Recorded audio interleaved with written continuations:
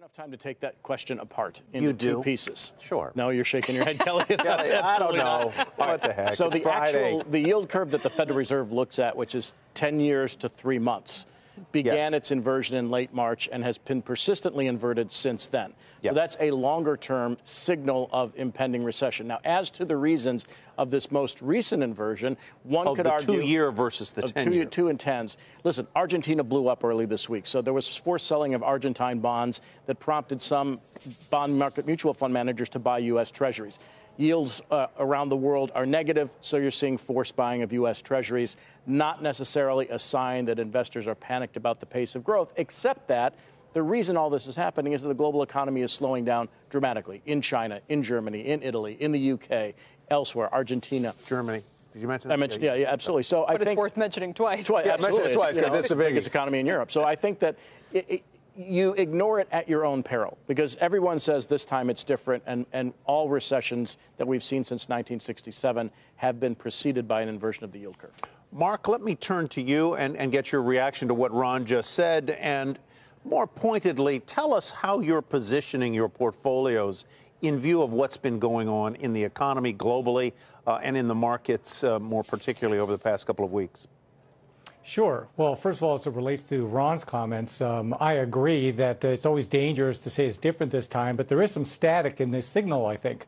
And it has everything to do with the fact that there is nearly $16 trillion of sovereign debt that is yielding less than nothing at the moment. And the gravitational pull from that pool of bonds that's growing, I think, is weighing on the 10-year Treasury bond by way of the fact that today it sports a negative 1% term premium, which is historically unprecedented. Were you to normalize the term premium at 1 to 1.5%, that would take our 10-year yield from 1.6 to over 3. Now, I don't suggest we should be at 3, but anything above a 2 handle would at least flatten that inversion, if not re-steepen it. So as a consequence, I'm not taking my marching orders from the inversion that occurred this week. As it relates to global positioning, it's U.S. over non-U.S., it's large cap over small cap, and we're playing small ball from a sector perspective, Tyler, by way of saying we want some offense on the field with areas like consumer-facing industries, home builders, for instance. Yep. In addition to that, the hypermarkets, but as well as some of the defensive sectors like staples,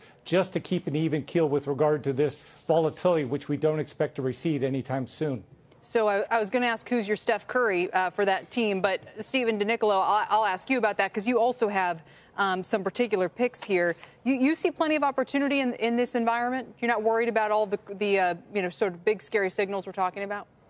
We're actually very worried about those big scary signals. And look, you can debate interest rates all day long, but just listen to the Deere conference call today and hear the effects that the trade war is having on them. Or just look at every macro indicator out there, whether it's rail car loadings, auto sales. The Cass Freight Index came out today for July, did not look good. Everything is slowing on a year-over-year basis after one of the most historic inflections of growth, where you had 9 quarters in a row of accelerating GDP growth on a year-over-year basis.